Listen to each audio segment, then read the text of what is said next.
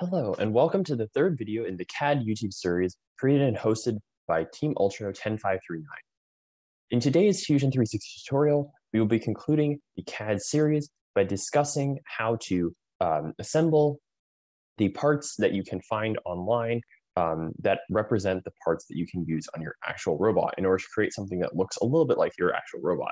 By the end of this video, you'll hopefully have a basic drivetrain CAD completed. And hopefully from there, you'll be able to create your own mechanisms that are specific to the challenge that you'll have in that specific year. So to get started today, from our last video, we had our sort of basic drivetrain, and we're going to be doing something very similar in terms of how we're going to design this particular drivetrain in terms of the same shape. So the first thing we actually need to do today is we need to actually go grab the parts that we're going to need in order to build this device, since obviously we don't want to create all the parts ourselves, as that will take much too long. So the place that you actually go in order to find the parts that you would like to use in your robot CAD is actually the website where you would buy the parts traditionally. So if you're using Rev parts, for example, you would go to revrobotics.com. So all you need to do is go to the Rev website and you need to search whatever kind of part you're using. So we're going to build this particular drivetrain out of extrusions and Rev parts specifically. So all you need to do is you can go to Rev Robotics or Andy Mark for specifically whatever kind of parts you're looking for. Tetrix also has this on their website, as well as Actibotics. So whatever system you're using, this will work for any of them.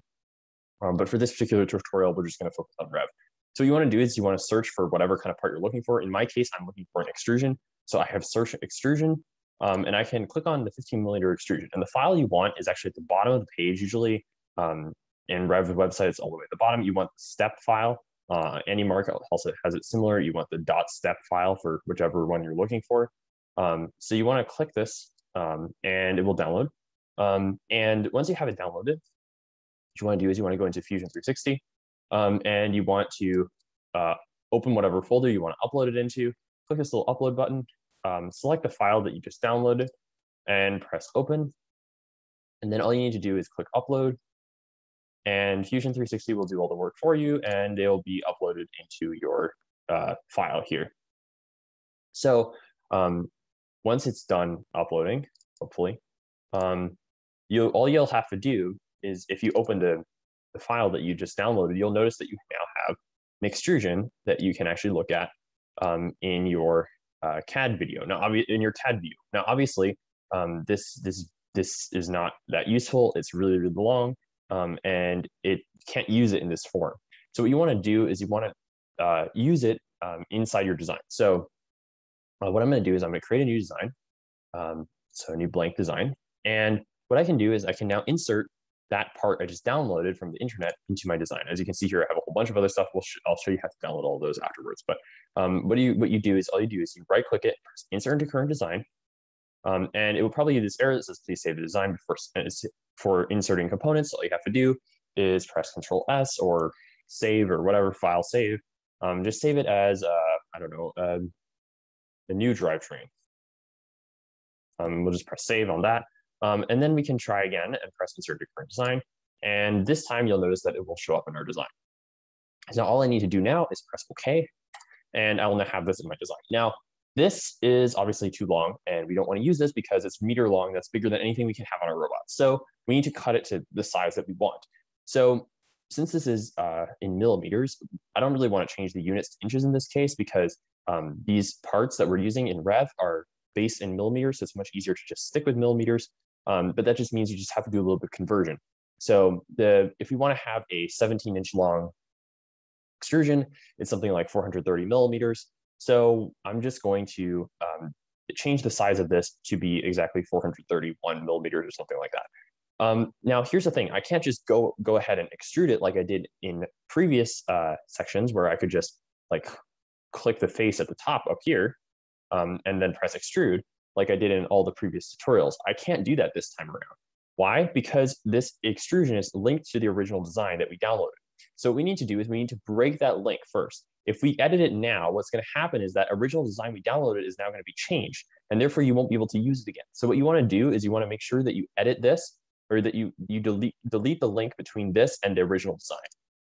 You would want to keep this link if you had sub-assemblies, but in this case, since we're going to be using this part and modifying it for every single specific use case, we want to break this link. So all you want to do in order to do this is right-click on the Rev Extrusion 1 meter, which is in this browser section here, over here under new drivetrain. Now all you want to do is press break link, and you'll notice the little link icon that was here before is now gone. And that's a good thing. As long as that's the case, then you're ready to move on to the next step. So once you have done that, now what you need to do is you need to use the Extrude Tool. And since this is, all we need to do is select this face up here. And then what we need to do is we need to subtract, we want to cut off enough such that we have 430 millimeters left. So what we want to do is we want to cut off, about half of this, so such that we have 430 millimeters left. So I want to cut off about 570 millimeters, such that we have 430 left.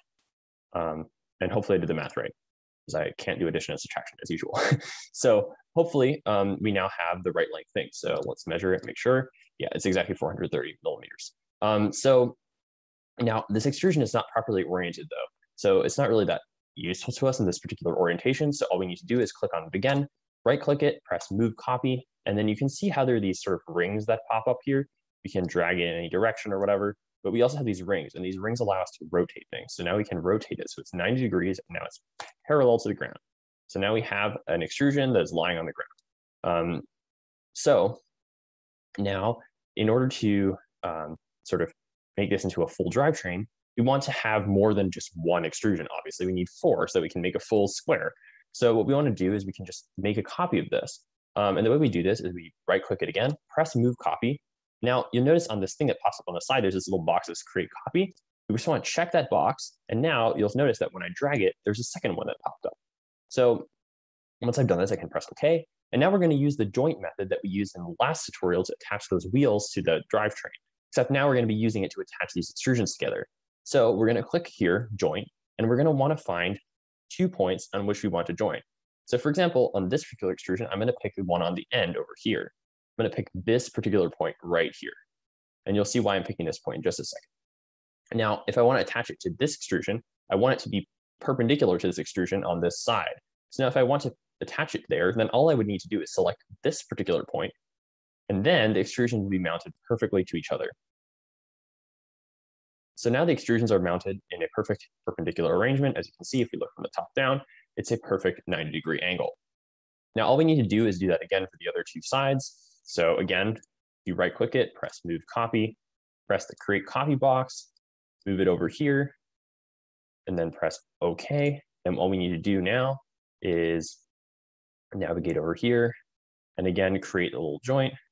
So we're going to click here, click this particular point over here this time, because you want to make sure that they line up perfectly.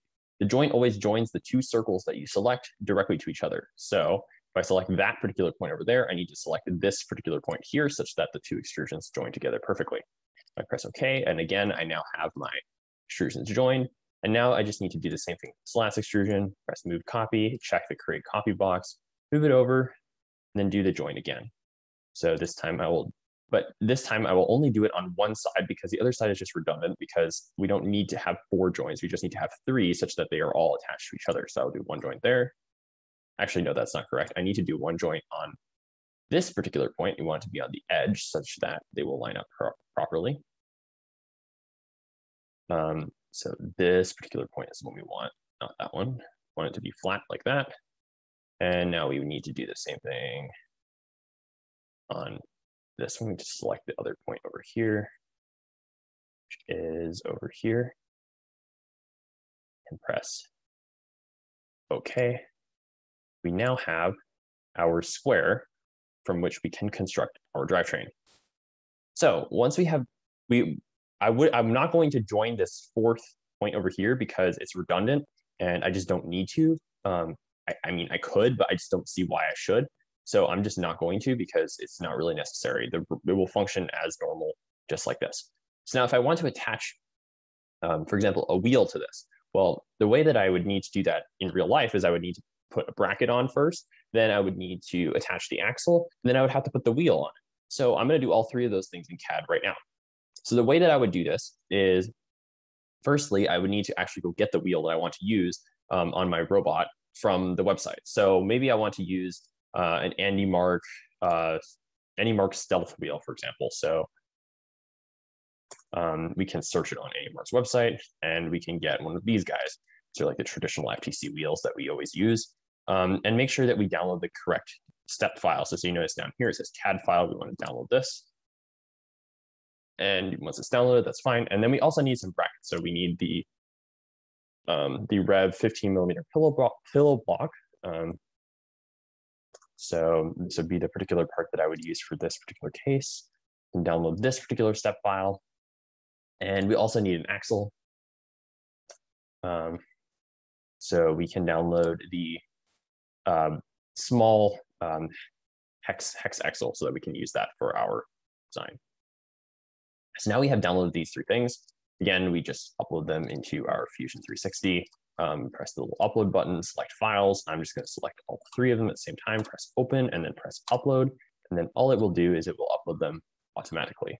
So once those are done, you will have this piece here, which will be the pillow block that we downloaded.